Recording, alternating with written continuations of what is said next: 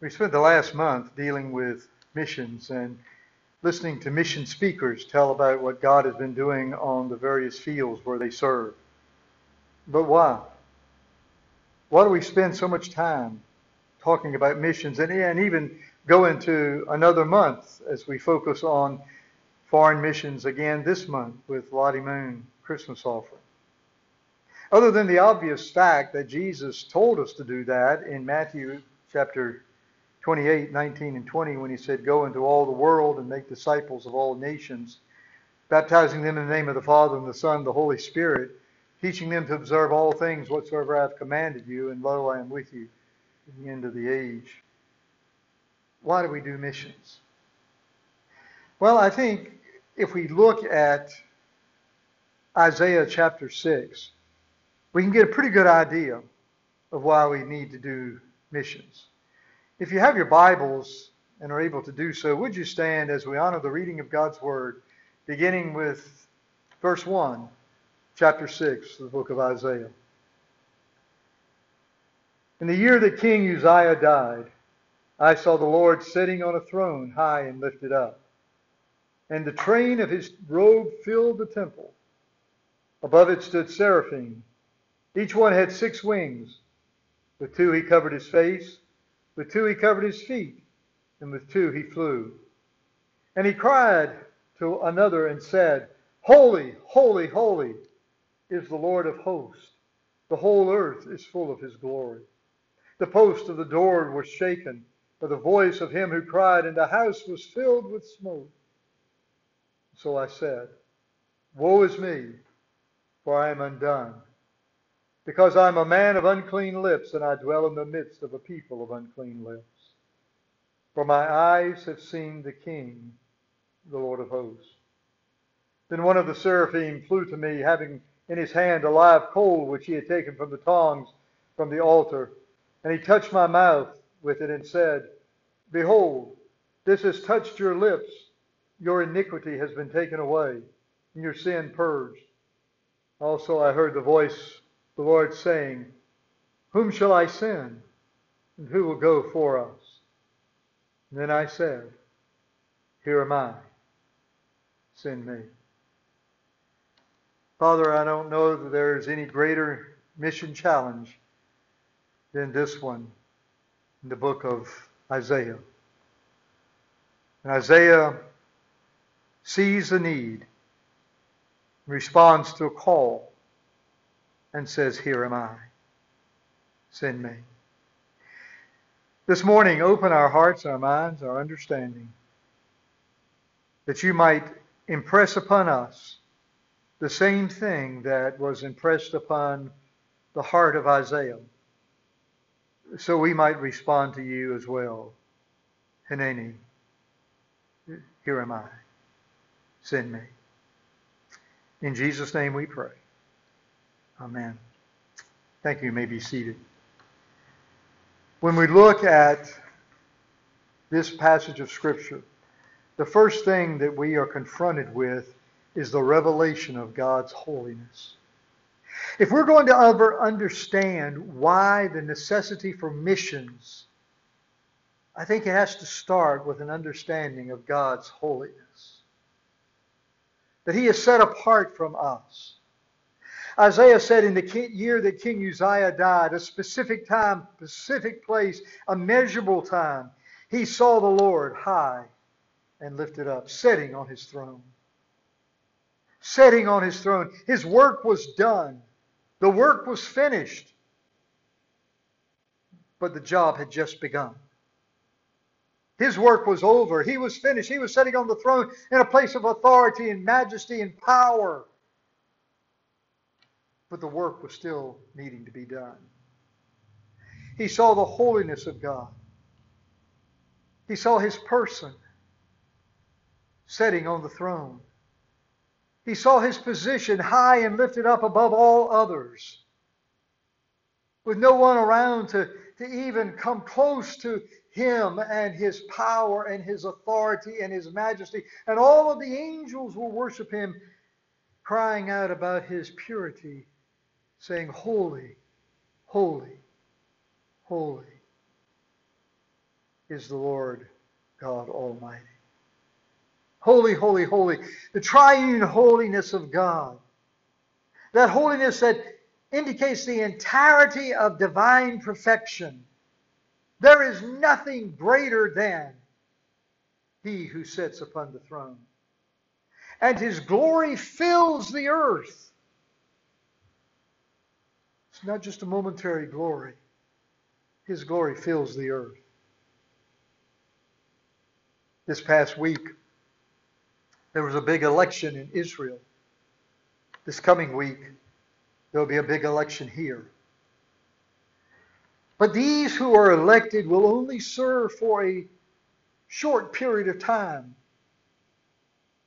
2, 4 years, whatever.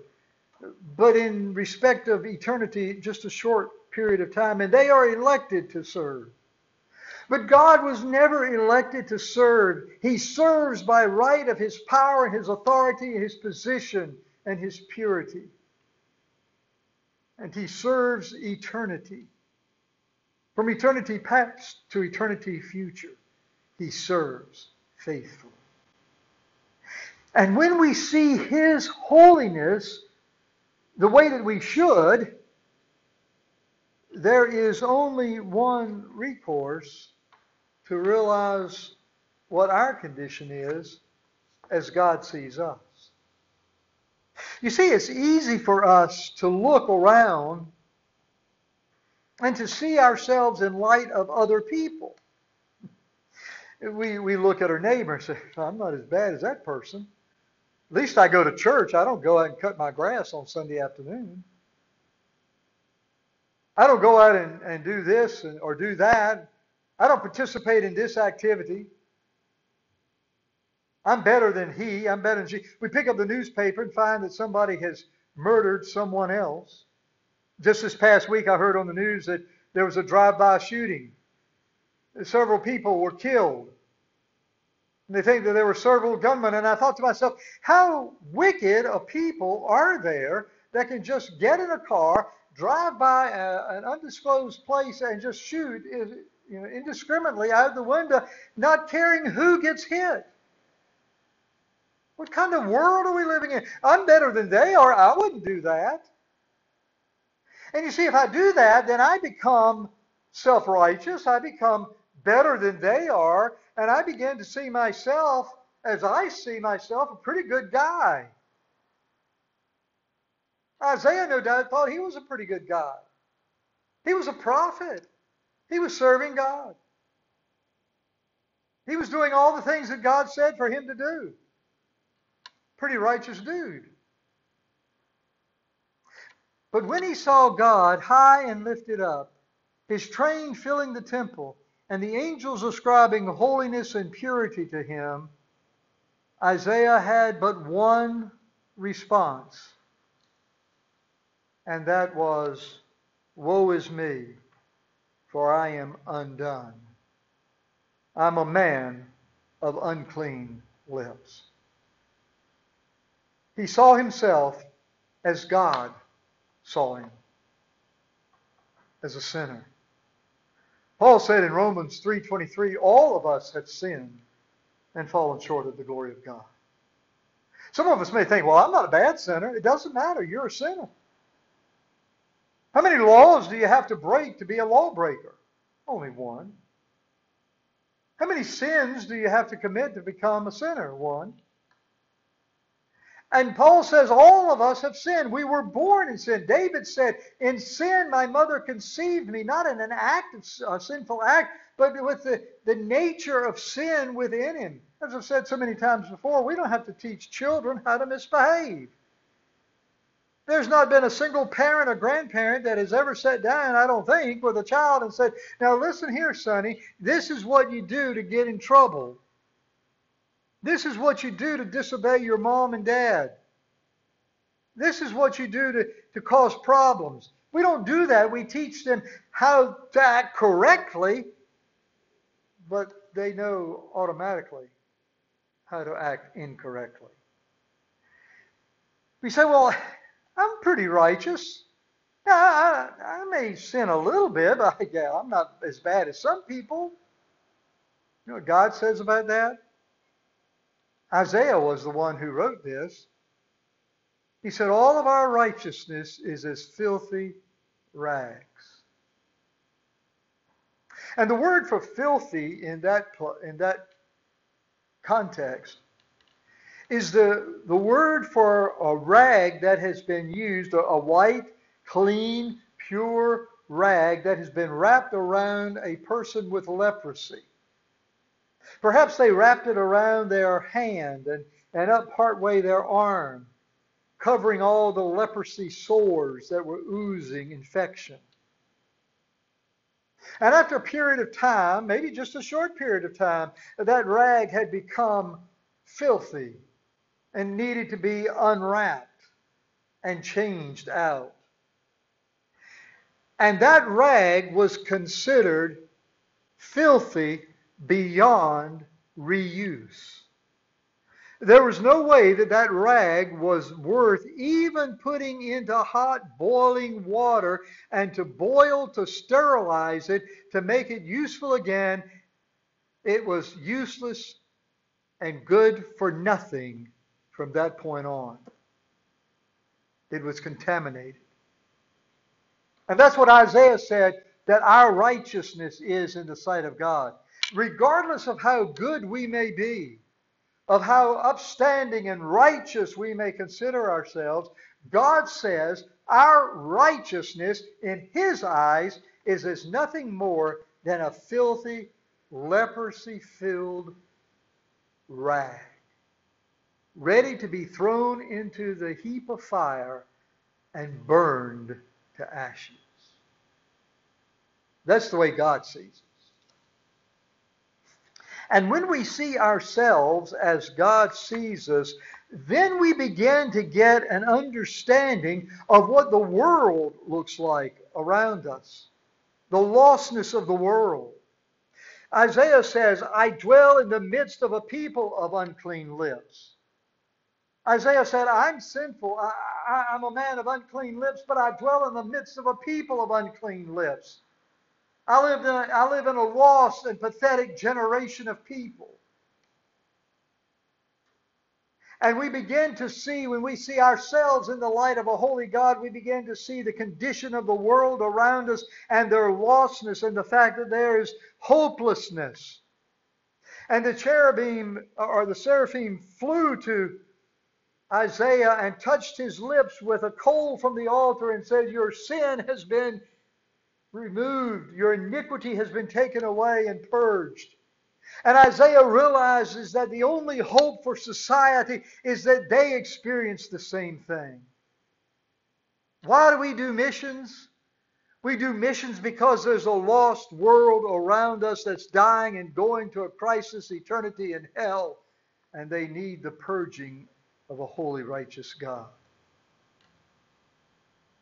It is said that there are 17,409 people groups in the world. These are not individuals. These are people groups. People who speak the same language, who have the same customs, who live somewhat in the same area. And some of them may have gone to other lands to live, but they basically have the same culture, the same language, the same religion, even though it may be a false religion. These are people groups that are identified by their ethnicity and their culture. 17,400 of them. And of those people groups in the world today, over 6,825 have never heard the gospel of Jesus Christ. They've never been reached with the gospel. They've never been reached with the message that God loves them and died for them. And these people are going to enter hell when they die because they've never heard the gospel of Jesus Christ. These are, again, not 6,825 individual people. These are groups of people numbering into the millions that have never heard the gospel message that Jesus loves them. And they're going into a Christless eternity. He said, well, what can I do? Well, In 2021, just last year, through the International Mission Board, 3,532 missionaries reached 93 new people groups. 93 out of the 6,825, 93 of those were reached. That's a start. That's a start. And in those 93 people groups, they led 176,795 people to Jesus Christ. 176,795. That's more than 484 people per day over a 365-day period of time. Every single day, 484 people were won to faith in Jesus Christ by the missionaries from the International Mission Board. And of that number, they were able to baptize 107,701 of them. That's more than 295 baptisms every day around the world. And with that number, they started 22,744 new churches. 62 new churches every single day beginning to reach the world for Jesus Christ. Have we accomplished the goal? Have we reached all the people groups? No. And that's why we do missions. Has all the world heard the gospel of Jesus Christ? Every nation, every person? No. That's why we do missions. We have people right here in our own nation that have never heard the gospel of Jesus Christ. Some of these are from those unreached people groups. And we have the opportunity to share with them. But there is a greater concentration of these unreached people groups on the foreign field. So what are we going to do? What is going to be our response? It should be the same response that Isaiah had. Here am I. Send me. Here am I, Lord. Send me. Isaiah heard the doors rattling and the place shaking. And he said, as he heard the voice, who am I going to send? Who will go for us and tell the world how much we care and love them? Isaiah said, I'll be one. I realize my sinfulness. I've been purged by the tongs from the altar, the coal from the altar. I've been saved. Now I have a commission to go and to share with those around the world who've never heard that they can have their sins removed as well. Can you go on a short-term mission trip? Maybe you're retired. Maybe you have a couple of weeks vacation that you could take at a time, and you could go on a 10-day, 2-week mission trip. You say, well, I can't do much in 10 days or 2 weeks. You'd be surprised at how much you can do in that short amount of time. How much of a blessing you can be to other people. I've had the privilege of going on a couple of those. And each one that I've been able to go on, I have seen God work in miraculous ways. Short period of time, but accomplishing a great amount of work for God. Doing what God has given us to do. Maybe you can't go, but can you give? Can you give something to help others go? Can you give something to help others that are on the mission field? We're starting this month our emphasis on the Lottie Moon Christmas offering. We have a map over here to my right, just above the piano. That map has 100 lights on it, and each light represents $75 that's been given for missions.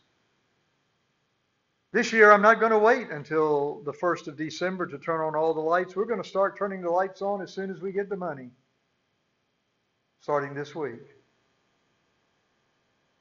I wonder how long it's going to take us to get that map filled. It's only 100 lights. It's only $75 per light. You give $300, you get to light 2 lights. Can you give that much? How many of us will spend between now and Christmas more than $75 on our family for Thanksgiving and Christmas? By the time we fix the meal for Christmas Day and Thanksgiving Day, by the time we buy our gifts to give to family. Maybe you don't give to family, to grown children. Maybe you just give to grandchildren. But how many of us will spend more than $75 on our grandchildren's gifts this year? Would you take that challenge to add up how much you plan to give to each person during the Christmas, Thanksgiving celebrations? Would you add up to that amount how much you'll spend on meals, going out to eat, or other activities that are designed for just the holiday spirit, the holiday season? Will you consider how much you are going to spend and see if you come anywhere near $75? And if you do, would you consider giving a matching amount to missions? That's the only way we can give a gift to Jesus. Because he said, whatsoever you do to one of the least of these, you've done it unto me. So if we want to give a gift to Jesus, the best way to do that is to give through missions, to give to others. There are some who bemoan the fact that with Operation Shoebox that we'll be dedicating this morning, that you have to put $10 in there. I remember when it was just $7, and people complained then. $10 a box? Wow, that's robbery. What do they do with $10 for a box? Well, have you ever tried to ship anything lately? Have you ever tried to buy Bibles to put in those boxes and other literature? What about the gospel booklets that they put in there to help the child come to faith in Jesus Christ? Is a child's faith worth $10? What if that child takes that box home and shares the information he receives and the testament with his family, with his brothers and sisters? Is $10 worth the salvation of a whole family? Is $10 worth the salvation of an entire village? Can you even begin to put a price on the salvation of a soul? And yet we oftentimes, in our abundance, begrudge the giving of the little things to spread the gospel of Jesus Christ. If you can't go on a mission trip, how much can you give to advance the cause of missions? To help build schools and hospitals and purchase automobiles for missionaries to travel in, and supplies for them to use, Bibles for them to distribute in the native language of the people to whom they're ministering. These are just some of the things that the Lottie Moon Christmas offering gifts are used for. Can you go? Can you give? Can you at least pray? Can you pray daily for these missionaries that are on the field? Pray for their protection. Some of them are working in places where if it was discovered that they are there for the primary purpose of evangelizing the people, could be put to death. Not just in prison, put to death because they're advancing the cause of Jesus Christ. And they have to go into those countries under cover of doing something else. Could you pray for their protection? Could you pray that the missionaries have wisdom of where to go and with whom to speak? Because some of them may speak to people who would turn them into the government and lead to their arrest and death. Pray for their wisdom. Pray for their health. They live, many of them, in unsafe environments for their general hygiene and safety. Pray for their health from malaria and other diseases. Pray for opportunities to witness every day. As you're praying your prayers, pray that the missionaries might have opportunities to share their faith that day and to open the hearts of the people to whom they share. Pray for their children. Some of these missionaries not only have to say goodbye to family and friends in America and sail to far distant places to serve as missionaries, but there may come a time that they have to say goodbye to their children as their children are sent to a boarding school somewhere else outside of the village where they are for schooling. Pray for their children and their safety, protection, and their education. There's so many things for which we can pray. We can go, we can give, and all of us can pray. Are you willing to say, "Here am I, send me"? What God is looking for today is for people who will say, "Lord, you have your own way in my life. You do whatever it is you want to do in my life. Here am I.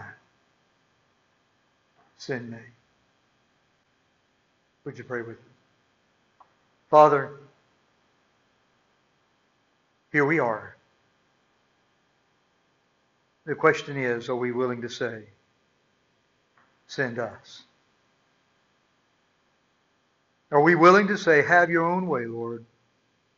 Have your own way"? You're the potter. We're the clay. Mold us and make us after your will. Have thine own way, Lord. Have thine own way. Move in our hearts right now and bring us to that point of conviction where we're willing to say, "Lord Jesus, here am I. Send me." In Jesus' name we pray. Amen. God bless you.